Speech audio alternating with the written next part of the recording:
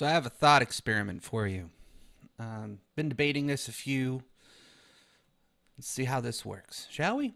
So let's put ourselves in the shoes of a government employee. Now, most everybody doesn't have the same frame of mind that a government employee would. And the reason why I say this is because most of us know that when your boss comes in and tells you to do something, you do it, lest you lose your job, right? That's kind of a normal thing for um, pretty much corporate America. I mean, within reason, right? Let's keep it ethical. Let's not go crazy with this shit. Let's say you have a job, you're hired to do it, the boss comes in, tells you to do it. If it's outside the parameters, whatever. If it's inside, you do it, whether you like it or not. Okay. Now, government is different. It has a different mindset. In a government job, your boss changes with every upcoming election, down to the judges, to the elected officials, to mayors, to what have you. So when there's a transition of power from one party to another, because we have a red versus blue going on in this country, the power shifts, and that elected official has the capacity to replace you because you don't align with their goals. So either you must adapt or you're out of a job. Your job, like tasks, probably don't change all that much, right? You're not going to be asked to do additional or different things. It's just that the policy, the tradition, the whatever you want to call it, the culture of that particular bubble has now shifted. And it can shift every 2 to 4 years. So, as an employee, you're not an elected person, you're an employee of that position. You find yourself in a particular position where you have to adapt or be removed, right? Because it may not be you that'll be the axe. To give a good example of this, James Comey, he was fired. It was well within the right of the president to do so. In fact, they were calling for his firing when Hillary was under investigation. So when he did get fired, all of a sudden Trump's a bad guy for firing a guy that he was kind of a piece of work. Anyways, that's just one small example. So now imagine you're not a part of the elected body and your job isn't directly subject to the person being changed. So now you're, let's say, one step below. So let's keep with the FBI. Let's say that you're not an FBI director, but and you're not necessarily a manager, but you're a field agent or you're a special investigator or whatever the titles are. You're 2 steps removed from the top, right? In that capacity, you would have a career in this position. You would not necessarily be elected to a new position. You're not subject to the transition of power because you're in this position for a very long time, and you do your job and you do it well. However, you become ideologically bent in the situation, just like everyone else in the country does. You have your favorites, you like your favorite policies, develop certain principles, whether they be valid or not, and you develop this over time. Now, a new president steps in that threatens your principles and ideology. You're 2 steps removed, but if he replaces certain people and he's going to clean house, as it were, like he wants to get rid of corruption, or she wants to get rid of corruption, this person would have the capacity to put people in charge that would then remove you. But in your position, you've amassed a certain level of power to where you know how to work the system to get what you want. In a governmental system, it's very politically, ideologically oriented. In fact, getting ahead in the world is more about who you know than what you know, and your ideological position within government. Corporations are the same to a certain degree, but a lot of them function on merit unless you're a crazy ideologue, like Google probably would be like that, although they probably tout meritocracy, but not so much because they're kind of crazy. Um, but now you're in this position where you're potentially going to get fired. You've spent 20 plus years in this career. You've invested a lot of time, effort, and energy in massing this power, this influence. You were hoping to make this move bigger for you. But power transition. Things change. Everything's not going the same way that you want it to. Favors that you've done to get to your position are now coming due because the one that is asking for them was a part of the previous administration or a part of the group that you're a part of. So it's in-group thing. What would you do? In talking to a few people, I've heard some say they just quit. They go to another job. They'd apply their skills elsewhere. Perfectly fine and valid. Government positions, however, are a little bit different. You've amassed actual influential power at this point. Would you just give that up to go somewhere else because you don't like the environment anymore? Everybody in America has that choice, to be sure. Politics is about power and gaining power to do things that you want that benefit you. Vicariously, they might benefit other people. It depends on your altruistic nature. Government leaders should be servant leaders, to say the least, but most of the time they're not. They just do what they want. They run on a policy, either you like their policy or not, and when you vote them in, they do exactly what you don't want them to. They either renege, they change, or they go full hellbore. I mean, it depends, right? Well, I was thinking about this, and now if you're in a position where you can influence particular outcomes, would you not use that influence to maintain your position of power, the position of powerful allies and friends, and do what you can to topple or remove that which obstructs your power? I mean, this is historical, if you think about it. Previous people have done this throughout history. Some more vicious than others. Some went straight for an assassination. Others tried to shun and shame people out of office. History is riddled with this kind of power struggle between the elites and the aristocrats and things like that. So would that not still continue even though we claim to have a system where democracy is at its finest? What happens to those that have been in this particular influence of power for 20, 30 years? Would they not then use that position to do what they want? I would recommend that they do. It seems only natural considering in history that's exactly what happened. And the reason why this thought experiment came to mind was I was thinking about Russiagate and then Ukraine and the additional claims on investigations, and now the shitstorm around Barr and him firing certain people, and 1,100 federal prosecutors freaking the hell out and saying, how dare you, we're going to quit.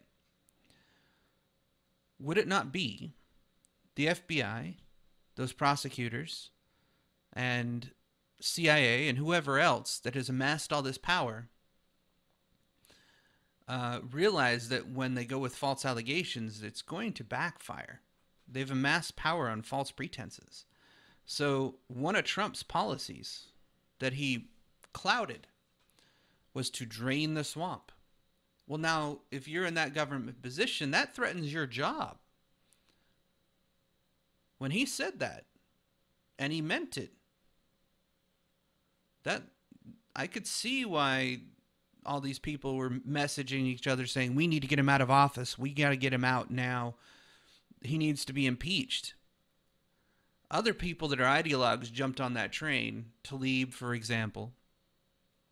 AOC is another good example, because the media had painted the narrative that he was against the people. And I'll get to the media in a second. They got a special relationship here.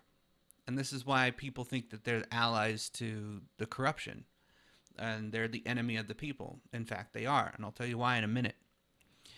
But getting back to this thought experiment, you would do what you could to remove that person because he now threatens your livelihood. He threatens your position of power. He's going to have you removed because he's going to have your bosses replaced.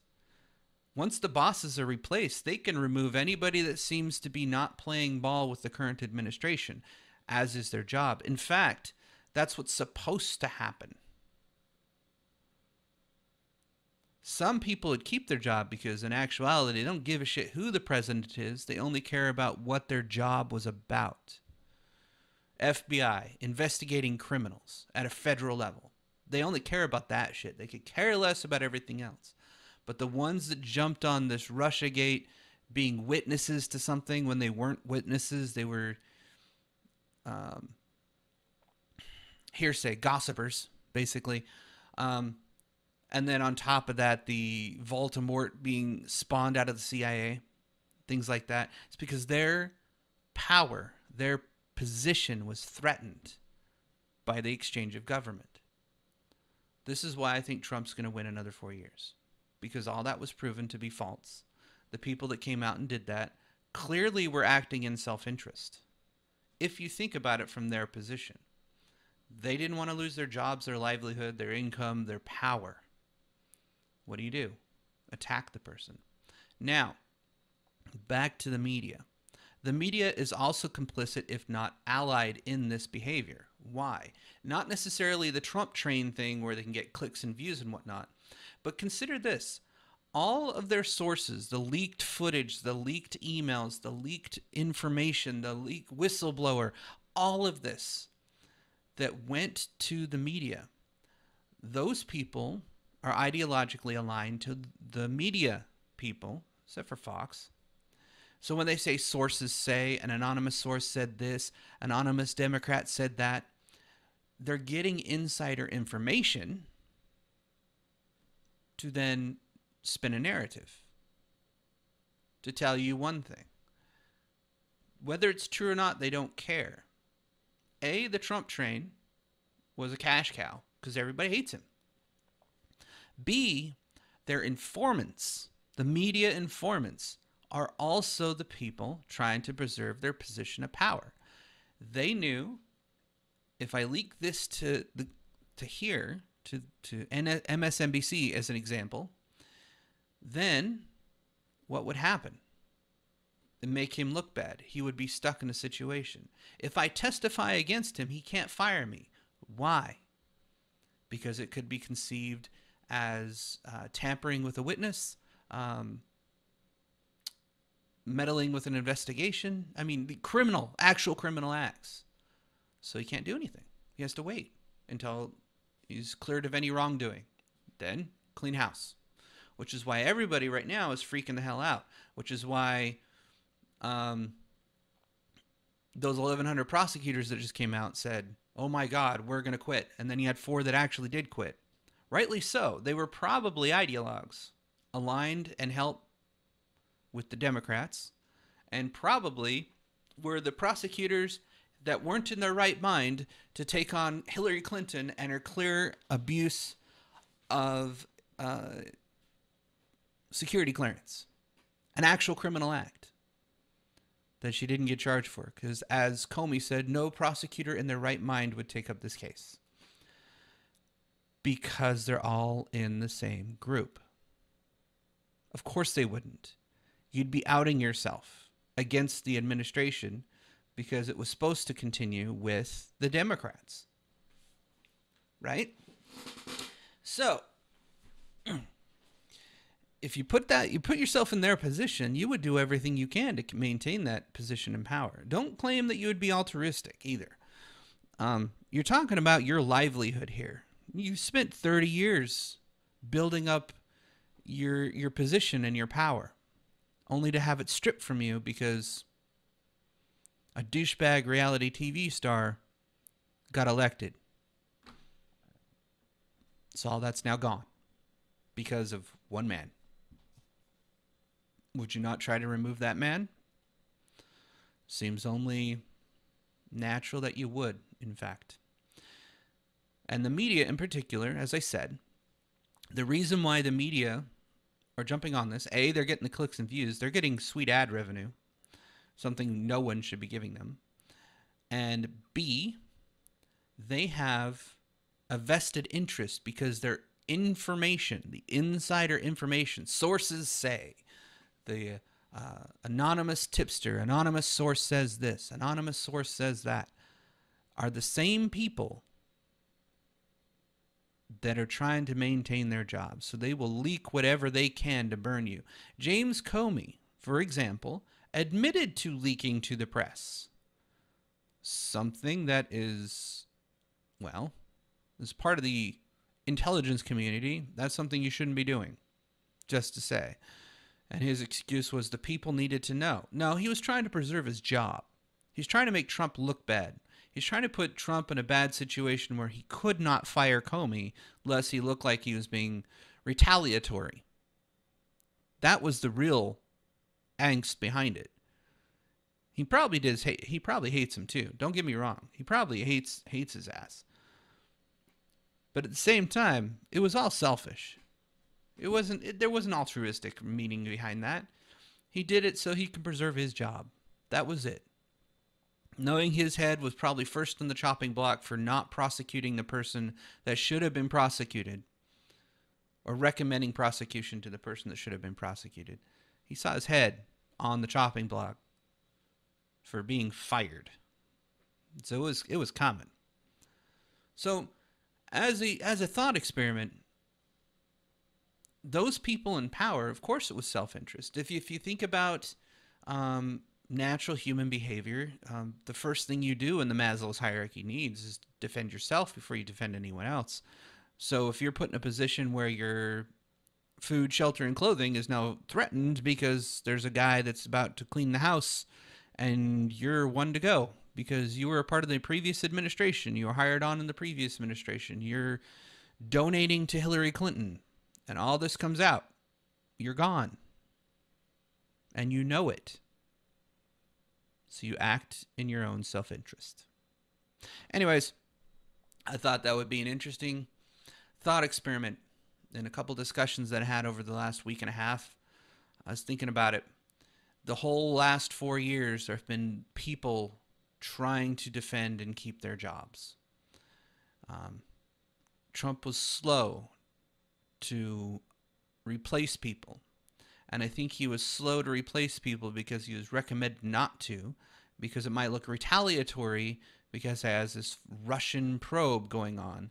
And so if he were to do it then, at the beginning of his presidency, it would have looked like he was burying evidence, just like Clinton, where she gets subpoenaed and then has 2 weeks to scrub and delete everything that might incriminate her before she turns in evidence. They didn't raid her house like they did with the Russian investigation. Of course not. They should have, but they didn't. Same camp. I hope you enjoyed this video. I'll see you next time. But you're still not good enough.